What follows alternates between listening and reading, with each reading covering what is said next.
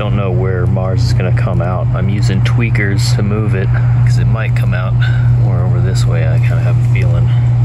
Oh, there it is. Oh, I just caught the end of it. Whoa. That's pretty cool. Whoa, man.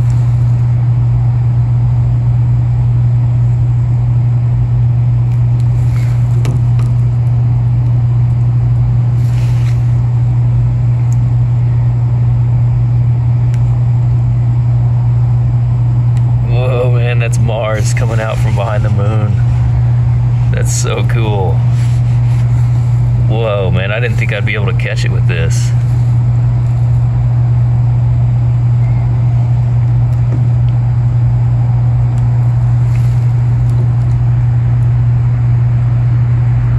I'm using a Celestron 4.5-inch Newtonian 910mm focal length.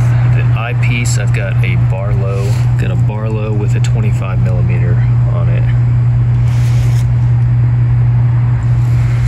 There you go, that should be pretty stable. I'll let that sit for a minute. Whoa, man, that looks awesome. I'm definitely gonna put this on YouTube. So cool, man. Just so everybody knows, I'm capturing this on an iPhone 11 Pro.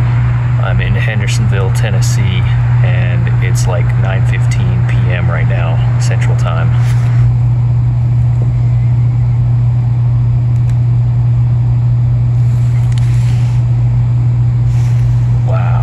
Just figured I'd go ahead and put the 10mm on. Look at those craters, man, with those shadows.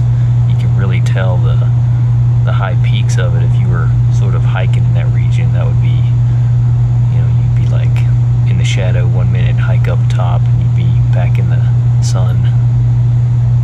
Just really with the shadow on it, you can really see the perspective of it actually being this very hilly terrain. Crater terrain full of craters. Very cool.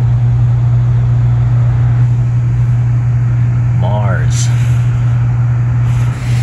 There it is, everyone.